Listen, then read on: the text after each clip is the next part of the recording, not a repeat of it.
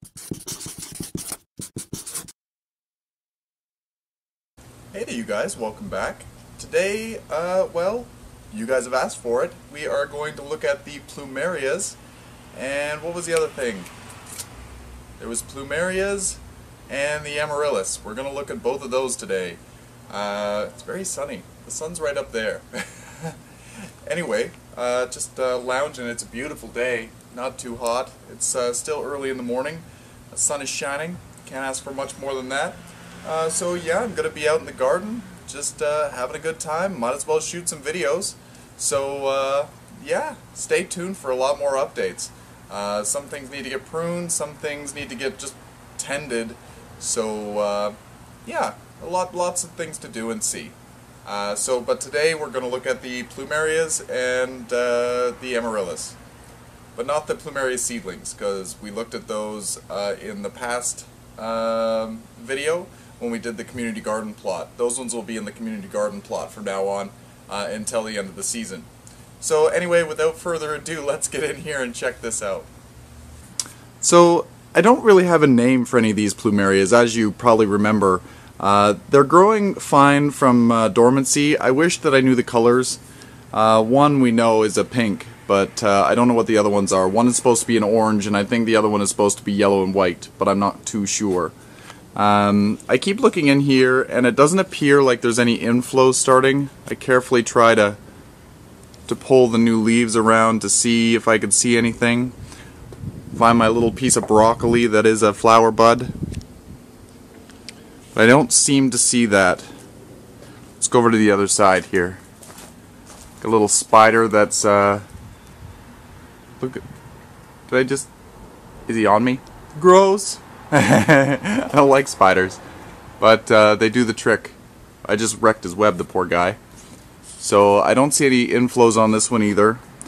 These are about 3 feet tall, maybe a little bit taller. I don't know whether you saw me planting these, but I ended up putting the purple shamrocks in here. I wasn't expecting them to get so big. I was expecting this to be a petunia planter, but as you can see, it is not a petunia planter. It is an oxalis or shamrock container. It still looks really, really pretty, but yeah, we'll see how it goes. As the season progresses, I hope that the petunias get a little bit bigger and take over a little bit more.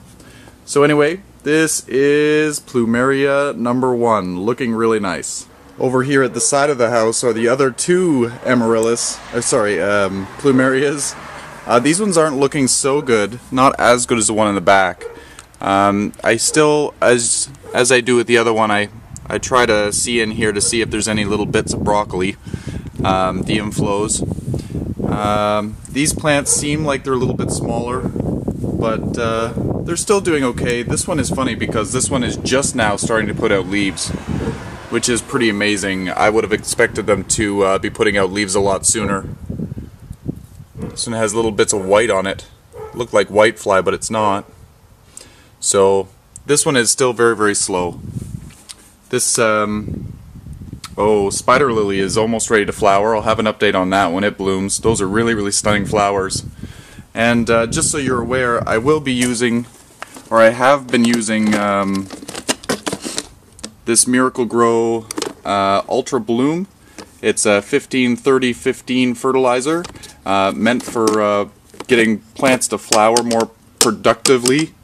So I'll let you know how this one works with the Plumeria.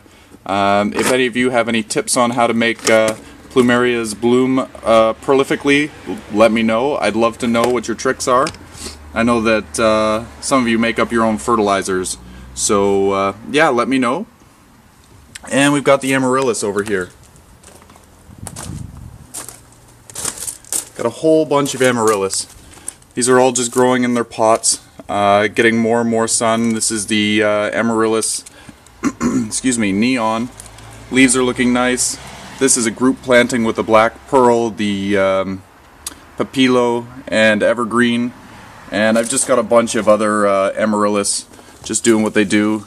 Their bulbs are getting nourished by the sun and the warm weather and the fertilizer that I feed regularly. these plants with. I'm having a problem now with some chipmunks, and trying to resolve that, but it'll probably be a never-ending battle. Once you get chipmunks, they seem to stay forever. So they've been digging in a lot of pots, pulling things out, and just causing a mess. But anyway, these are the Amaryllis, looking pretty good, recharging. This one here is actually quite funny. It started growing, but then it stopped, and now it's back to dormant again. But it's got two side bulbs. It's got this one right here, and then this one on this side. So that's the same as the parent plant. And this one is Papilio. So anyway, stay tuned for more updates, and yeah, happy growing, everyone. We are at the community garden plot. So I've been kind of neglectful of it. I haven't been here, well, I came yesterday, and I noticed that there was just a